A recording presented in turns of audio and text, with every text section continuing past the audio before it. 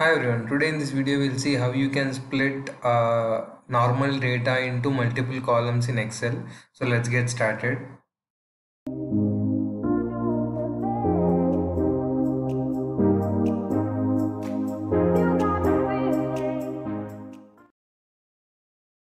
So I have pulled up some data, like made up some data to explain this process to you.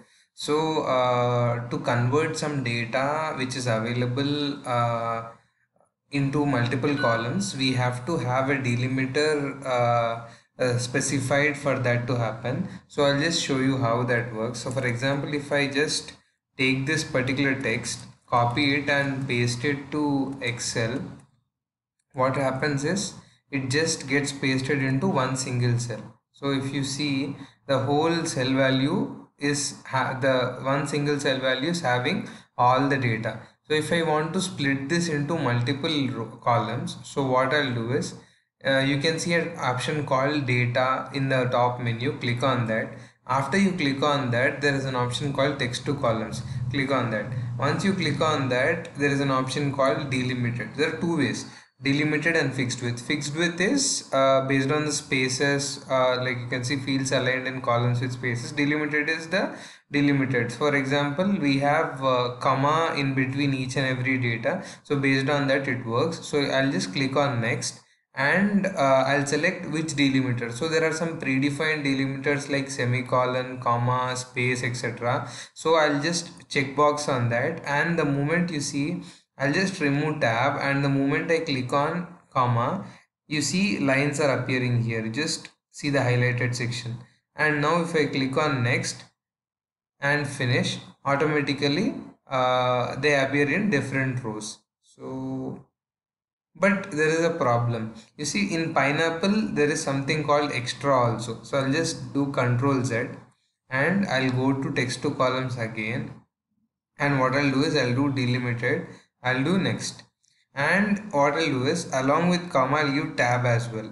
So tab is not working, so let me give space. Okay, tab is fixed amount of space that has to work. So if I give space now, even etc is getting separated. So if I click on next and finish, and you can see etc is coming in. Etc is something unnecessary for us, so I will just remove this and delete this. See, this appears trivial when we have just single amount of data, but imagine if we have tens, like a lot of data, and if etc is causing some is not allowing us to separate the actual thing, then it will be difficult. So that's the reason I've suggested this. So this is like, we can name it like fruit 1. Now I'll just drag it so that automatically it populates like fruit 2, 3, 4 and 5. So this way I can split text to columns. So what happens now is, so if I copy paste now, automatically they are coming because Excel has remembered that we have delimited with space and space and comma. But what if we have different set of data where the delimiters are dot and hyphen? So we'll see what will happen with that. I'll just copy paste this, and you can see they got separated because we had space between them. So I'll just remove space and show it to you.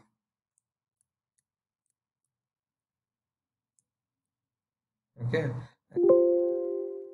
Okay. Control A. Okay. Next to columns. Next, I'll remove space and I'll click on finish, and you can see I'll copy. All appear, like apple appears in one screen, orange. So now if I select this and I'll click on text to columns and go here and go back, delimited, and give space, automatically they appear in different lines. Okay, so this is one way.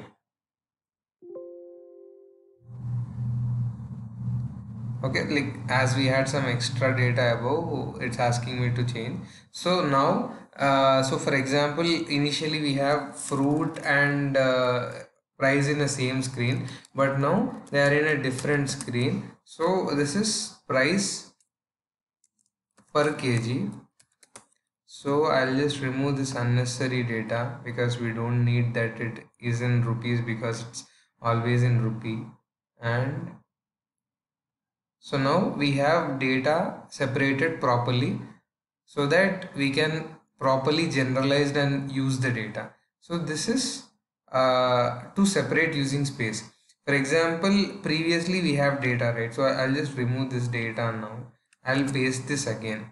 So now as space is there, it's working by default. So let me just undo the space thing again.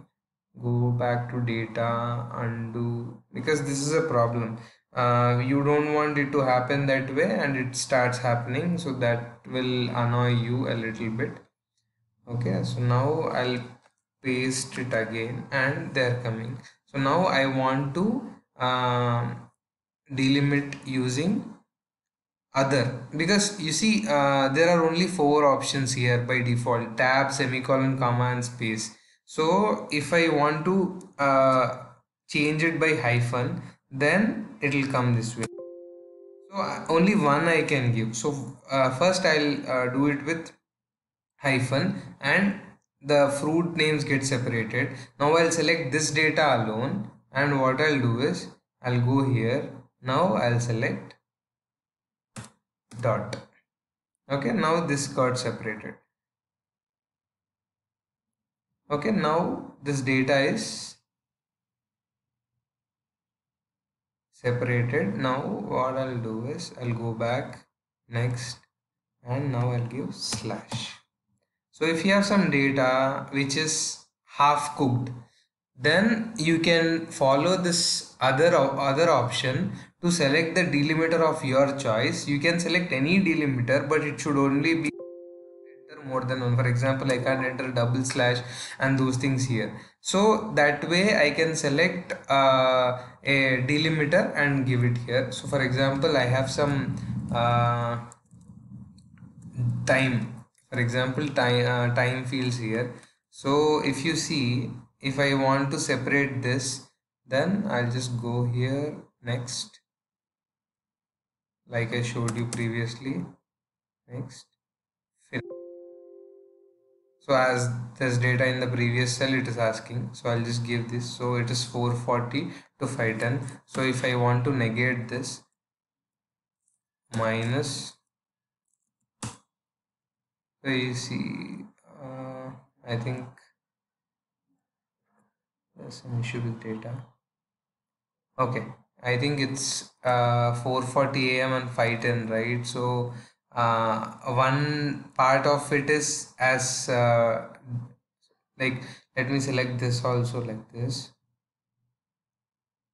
time, and okay. Okay, now let's see.